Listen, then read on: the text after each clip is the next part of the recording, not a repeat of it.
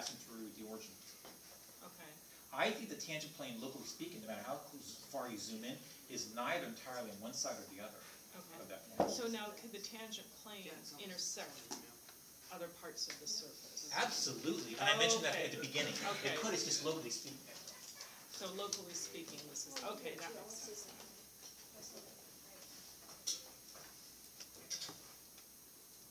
For A and B, they're just the points that are using one on the surface. It's just a point. You guys installing. I forgot what I want to say next. I got an idea. Yes or no response. Look what I have up here. Do you think the tangent plane approximates the surface, locally speaking, about A comma B? Yeah, it does. And so sometimes I'm a little goofy. Sometimes I just say, well, forget about the equation of the tangent plane. Let's think of this whole thing as the output of a local linearization of my surface. What? And local linearization means the same darn thing. It's just the function's output is indeed the equation of tangent plane. And so let me change my question. So 2. Determine the local linearization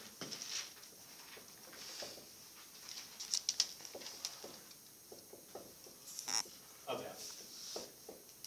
If f of x, comma y, is equal to junk. Centered about that point P. I'll wait for you guys to get caught up. Why the word linearization? That makes it sound like a line. Because I think when it comes to plane, linearization is the first word that comes immediately to my mind. What about I think there is planarization? linearity in plane. What about planarization or You know, good point. That might work better. It's not the word we The use. plane's but- planarization? Is the Pancakeration? definition of plane, you have a curved plane? What is the definition of plane? Do you guys remember? A big flat thing. No, we never had one. That term is so understood, we think, so basic that we don't even define it. It's what we refer to as an undefined term. But it is flat, right? It is flat. Okay, so you can't. Yeah, it's not flat. I'll use the word surface instead. Okay. Although I have to admit, a plane is an example of a surface in terms of space. I vaguely remember this term linearization from Math 30 when You did the same thing in Math 30. You just simply did it in two-dimensional space. when we were getting like, it was like estimate root 2 or something. Yes, I agree. Okay. So do you guys remember in high school geometry? I mean, it really was the case that when it came to words like a point or a line or a plane, you decided those are so darn basic, we're not going to struggle with the notion of defining these terms. You refer to them as undefined term. So it's sort of like understood that you and I had this intuitive notion that a plane is just a flat surface in free space. Wouldn't the accuracy of this estimation Depend heavily on. the angle from, that you come, or the direction you come out from that point? Based on Well, its accuracy depends on what angle I believe that point. But Yeah. how about just saying this more globally? I think the accuracy of my approximation depends heavily, basically, on how far I am from A comma B.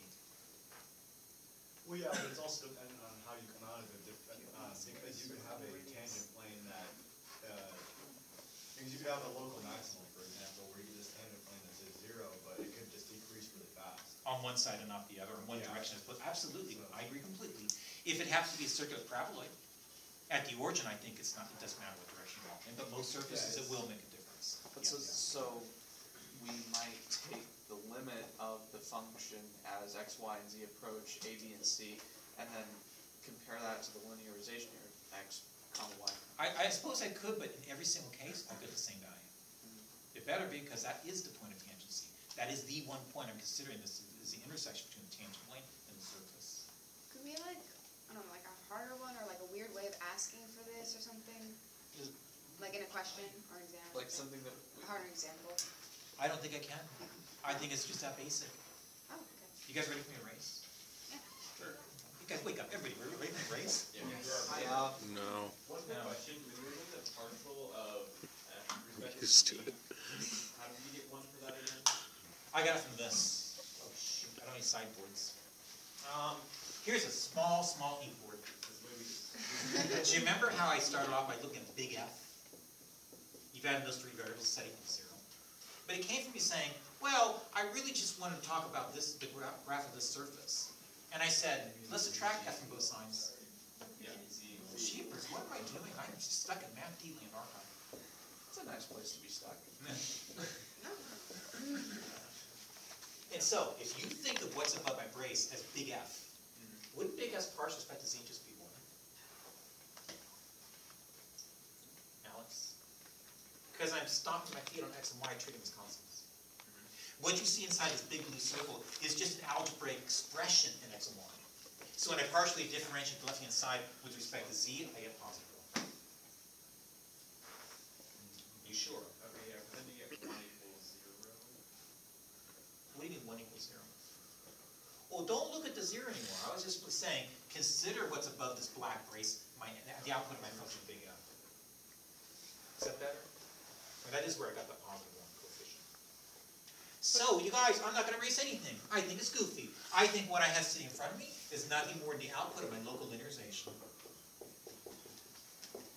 Do you guys agree this is silly stuff? Is local linearization something you made up, or something like the book uses? The words. Both. Okay. It's a standard phrase for what I'm doing. Okay. Oh, by the way, what can you say about this?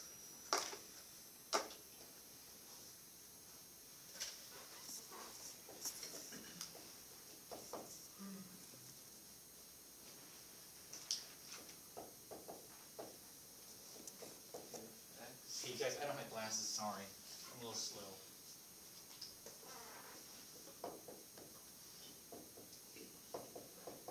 And is it just for the same function as before? Or?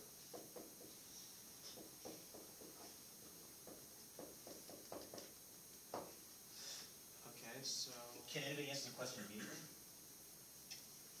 Anybody? Well, you can substitute 1.1 and 1.9 into that original function there, and that'll give you a... The original function? Oh, you're right, thank you. I can just pick up 1.1 and 1.9, stick it in for x and y here, and sorry, I'm done. What about using my local linearization? Well, you've got... This is what we solved for here, 2x plus 5y And minus... so I think my local linearization in value of 1.1 comma 1.9 is merely 2 times 1.1 plus 5 times 1.9 minus 6. Ah, but jeepers, that's just 2.2 plus, is it a 9.5? 5? Yeah. Times Minus 6. 5 times minus... Which is nothing more than 11.7 minus 6, or shall I say 5.7? And then this guy over here is probably going to come out to be the same thing. Good, I should double check my work, you guys. Maybe I made a horrible mistake. And so just taking the original function and evaluating at 1.1 comma 1.9, I'm simply going to get a 1.1 times 1.9 plus my 1.9 squared. You know, you guys, I went this far. I don't like boring you with arithmetic. Let's just see how far off we are. 1.1 times my 1.9 plus my 1.9 twice, I come up with this.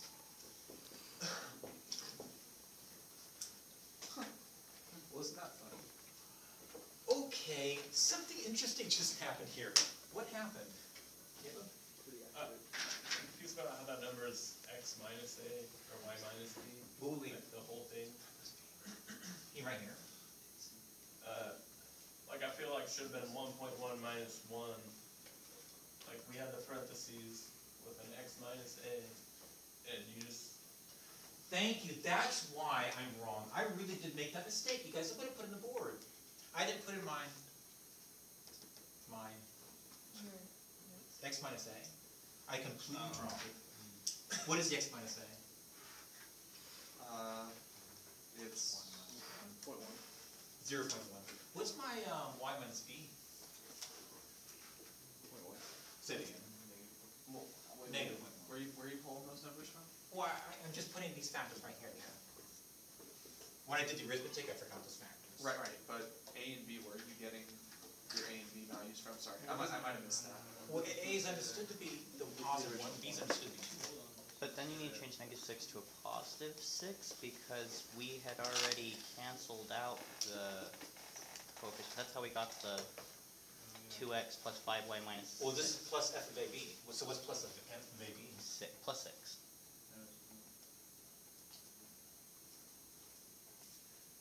I erased the middle board. Shoot. Now I'm unhappy.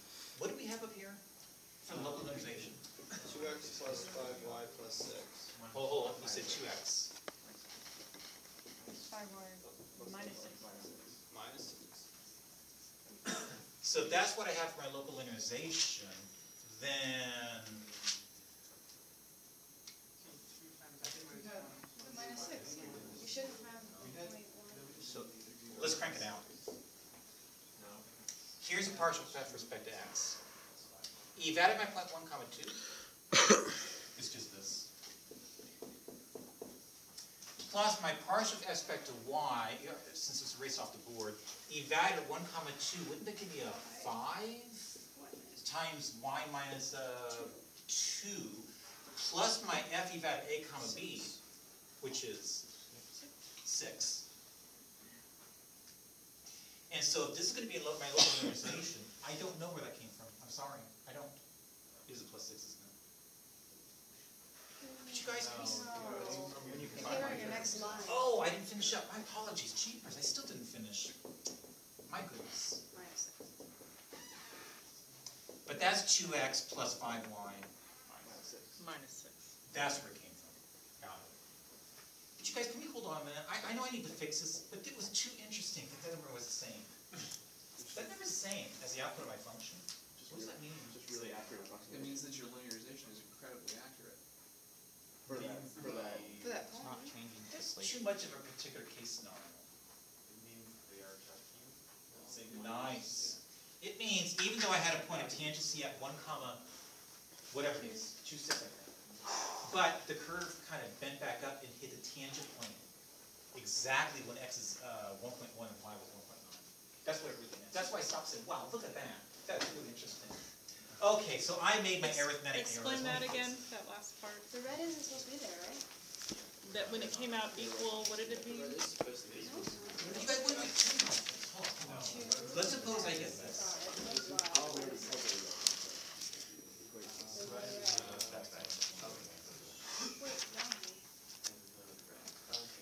What if I got this?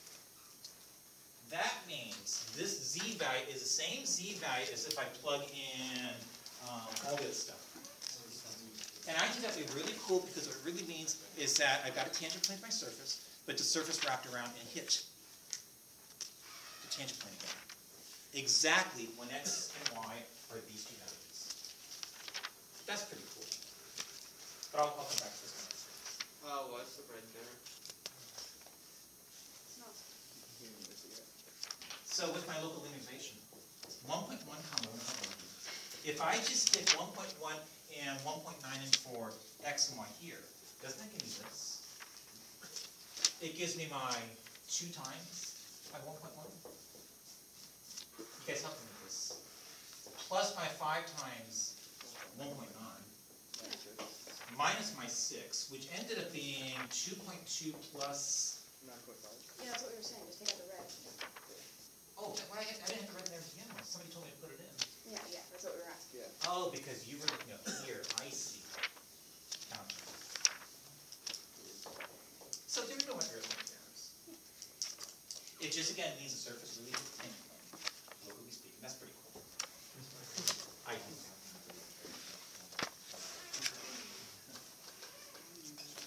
Oh, you guys, another twist. Oh, but you know what? This twist is an important one. Maybe not today, but it's going to be extremely important for you and I. Particularly in the last chapter of the text. So watch me play.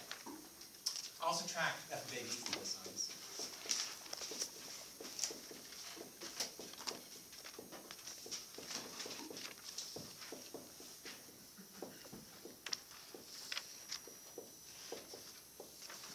Would you guys not agree that this really is just nothing more than a small change in the z direction? Do you guys agree? I don't see what you're saying. Well, I think the difference between z and a particular z value is just a small change in z values. Particularly if my z is really close to f of ab. Oh, you don't like that? No, I don't. Well, what would you say about x minus x naught? If this is a math D class, I got some function like this. Here's my x naught.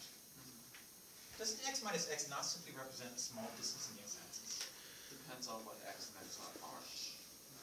Because it could be a pretty big difference depending on what those two That's are. fine. I'm just speaking locally, just like a local linearization. But locally speaking, it's just a change in x. Okay. Do you guys also agree that everything you see above my brace represents z values on the surface? Yes. Everybody? You're missing one. See, I think the answer is no. I think what you see above my brace are simply the z values on the tangent plane. So if you don't mind, I think this is a mere approximation for the small change in z. Gosh, when it comes to approximation for small change of anything, what language do you use? The Delta. delta? What language, words? It's math 30. I'm trying to remember. Differentials. So I think the differential for z is going to be expressed as nothing more than, oh, look at that, the partial of f with respect to x times, oh, look at this, triply underlined. Isn't that a small change in the x direction? Plus the partial of f with respect to y times, oh, look at that. That's just a small change in the y direction. And because my differential for z is expressed as that combination of these differentials for x and y, I'll refer to these as my independent differentials. In English, I'll think of this as I'll think of it as my total differential. Now, I think everything I'm saying today in class is all the same thing. I'm just saying it with a different language.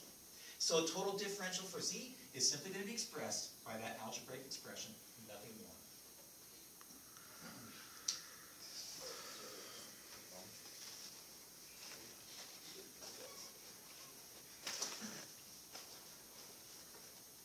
So it's no longer partial of x at a comma b. You know, in practice, it will be. I mean, in practice, I'm going to be looking at a differential for a small change in the x direction and y direction, and I put those directions in. I might even evaluate these partials at the point a comma b, depending what the application is. Now, I'm intentionally not putting in, because in the near future, you and I are going to treat these as functions. Well, these two factors, here and here, as functions in x and y. So in the near future, I'm not going to be looking at a comma b's. So do we have a vector that's dx, dy? We have the gradient, which is partial r. Quite the contrary. Oh, you mean a vector whose components are dx and dy. Yeah. You know what? I suppose I could, and I can think of that as a result of the dot product. I don't know if that helps me. Because in practice, I'll think of dx and dy as actual changes in these directions.